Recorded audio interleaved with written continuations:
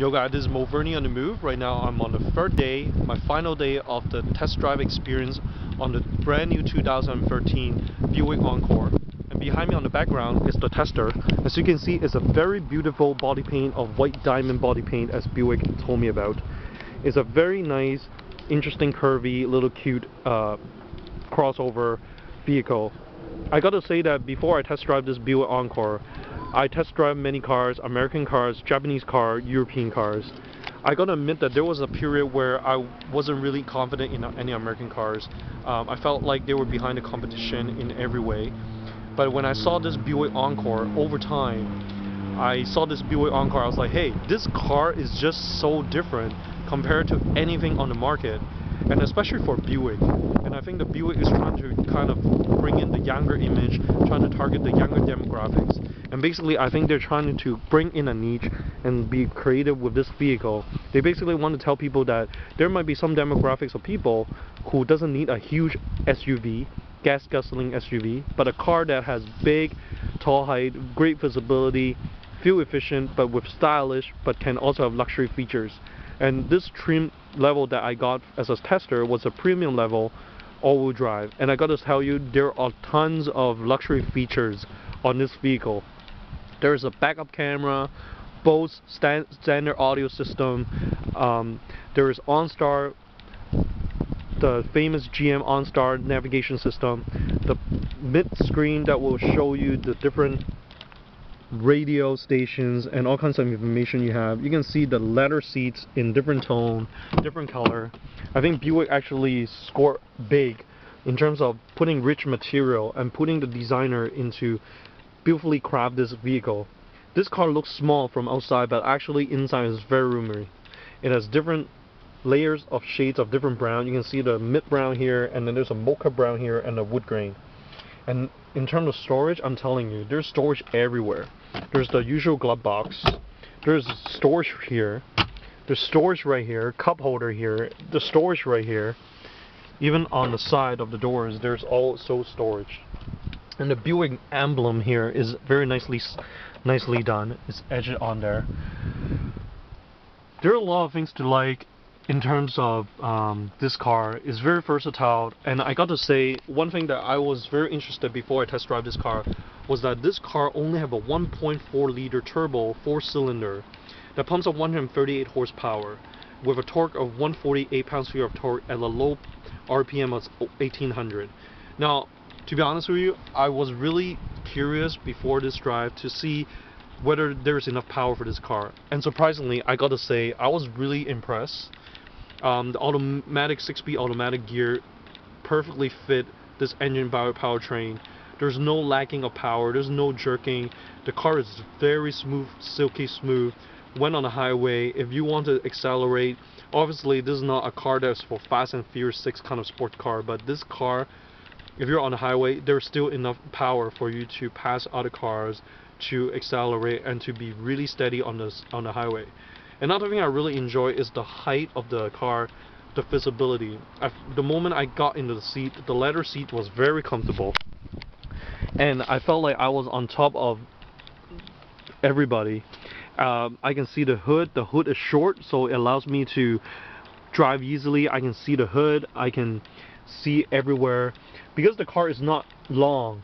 So when I change lanes, I have the windows at the back that I can clearly see. It's very easy to change lanes, and there's not much blind spot. The only thing that I wasn't really used to was there's this pillar on this window, and when I'm trying to look at the rear view mirror, it's kind of giving me a little bit time to get used to overlooking this pillar to look at the mirrors, but otherwise it's okay.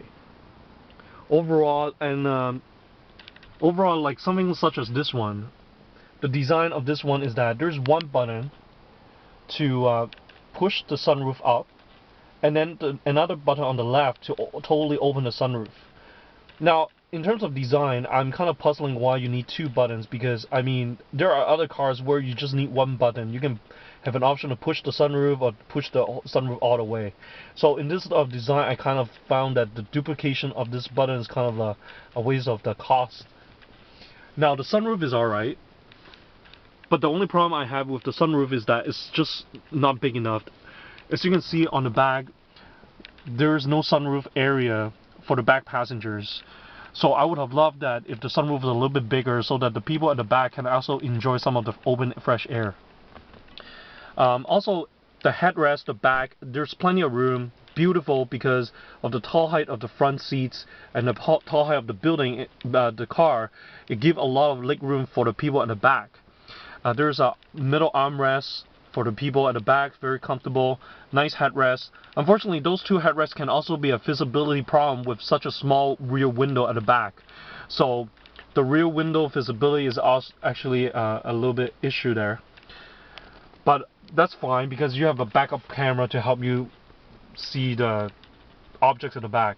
Now the backup camera is very useful, but the only thing that I didn't really like was this annoying pitch of sound, because when there's object at the back, the sound gets higher and higher, and it is a very irritating pitch of sound, which I didn't really like. Something that I like is also the design of the steering wheel. The heated steering wheel is amazing. The speedometer, the cluster, everything is fine. The center console, to be honest, is very beautifully made, but unfortunately, one of the things that I didn't really enjoy is all these confusing buttons. Some of these buttons have codes that I don't even know. What is SRC? I mean, when I'm driving, I'm concentrating on the road, and I don't really want to see all kinds of complications with all these buttons that I need to figure out. Now, because this car is perceived as luxurious with features, there was one major thing that I would have wished that the General Motors Buick did, was that to replace this old-fashioned ignition key into a push start button. That would be something that I thought that a luxury car should have, because a lot of lower entry cars such as Kia or other cars would have push start button.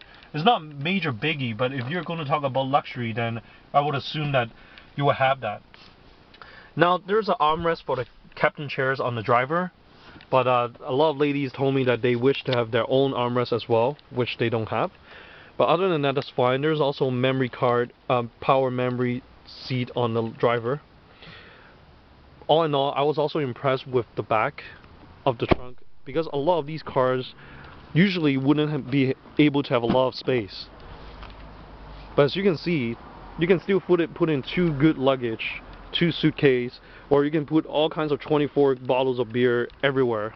A lot of trunk space.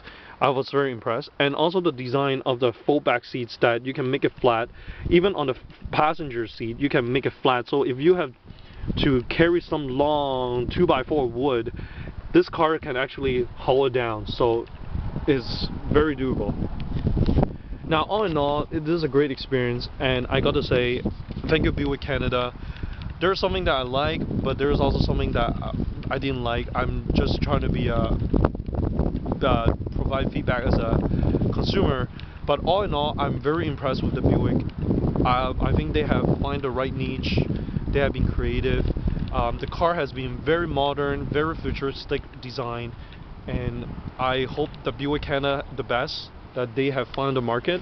And I gotta say, it has really changed my perception of Buick, especially this Encore. This is definitely a car that I would like to drive. It's something that I don't mind driving, and also it's a car that I don't mind buying. The colors are beautiful. There's a different color, different schemes, everything that will fit everyone's needs. So MoVernie is all here. I really enjoyed this. If you want to know more, subscribe to MoVernie on YouTube channel.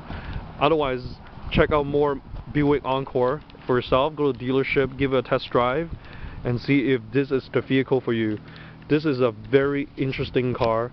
It has its own market, and hopefully Buick has hit a home run on this, and I hope to see many of this on the road. Until next time, MoVernie is out here.